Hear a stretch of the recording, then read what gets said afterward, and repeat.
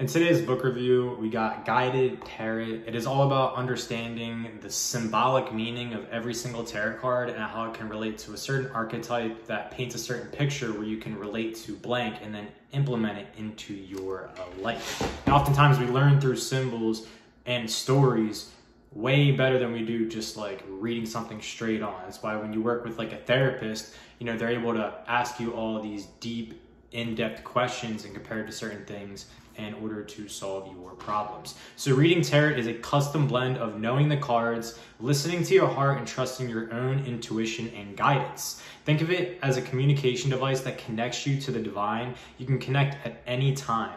It helped the author become much more aware of his or her internal or external needs by cultivating a strong connection to myself, and I'm able to attract more meaningful relationships and opportunities because of it.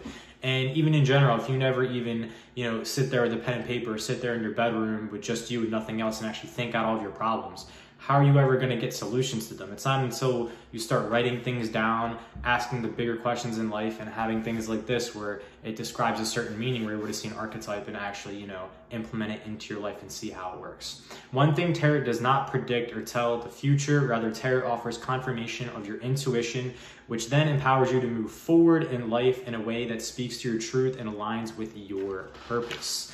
Building a responsible tarot practice means learning to ask productive questions during your reading, then using your intuition to interpret the meanings and messages that you receive, and maintaining awareness of the energy surrounding the situation. Try to remain flexible, and often sometimes you might not get the answer you wanted to hear, as in tarot often points to the areas that need attention in order to reach a desirable outcome. And oftentimes we like to avoid all the hard things in life and all the confrontations we have with people. Even if it's negative, we don't want to bring it up around someone and, dive deep. That's when you see, when you call anyone out in their BS, they're very reluctant to just push you away or avoid it as much as possible. Most tarot decks contain a total of 78 cards, 22 trump cards called the major arcana, and 56 cards called the minor arcana.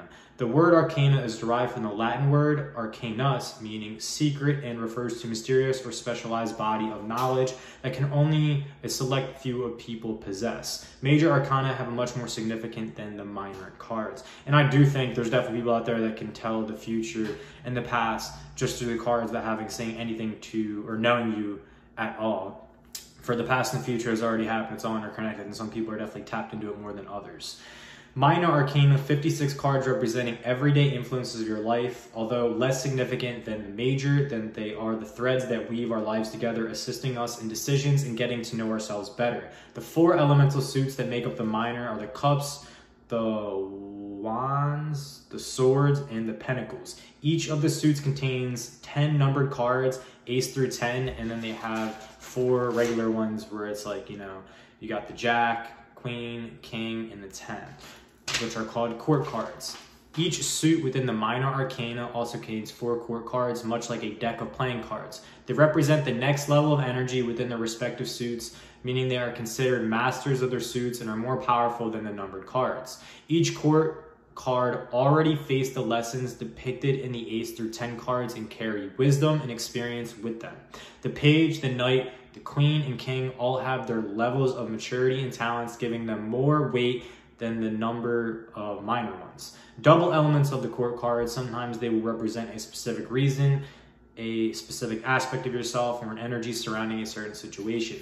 Tarot has been around for 600 years, since the 1400s. In the early 1800s, tarot was starting to be used as a divination tool. Choosing your deck, whichever speaks to you. So if you go and buy, I'm pretty sure there's so many different tarot card decks. Just go up to it, just like a crystal shop, and whatever you're drawn to should come naturally. You shouldn't have to try. Purifying the deck after you buy it and before and after you're reading it with smoke incense, crystals, clear quartz, or black tourmaline, placing it on top of the deck to make sure your crystals are also purified and charged as well. That way you can clean it every time you use it. You don't just go and eat food with the same plate every day. You wash the plate in a dishwasher, or you wash it yourself, or have someone else wash it for you. Interview the deck and ask it questions. Pick a card from the deck and what does it mean to you? It doesn't even all the cards have certain meanings and stuff, but just from what you see, how does it speak to you? Don't let being a beginner psych you out from the foundation of a tarot deck. Is the fool who also steps into the unknown territory overcoming fear and judgment. We're all always starting something new. When you're a kid, all you have to do is learn new experiences. You've never really gained things or right away, unless maybe at a past life or a guru at it. But for the most part, we're all doing new things, and you always have to be the fool and willing to, you know, have your ego take a step back and allow yourself to fail.